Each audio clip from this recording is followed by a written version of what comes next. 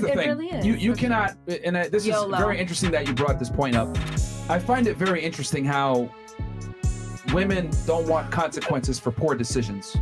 If you sexualize yourself as a woman, 9 out of 10 times, every man you deal with is going to sexualize you as well in reciprocation. A man cannot sexualize you or how do I say this?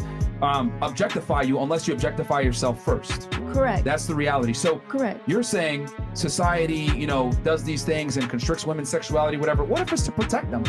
And the reason why it's to protect them is to keep men from giving them the evil eye and objectifying them and looking them at nothing more than a sexual object.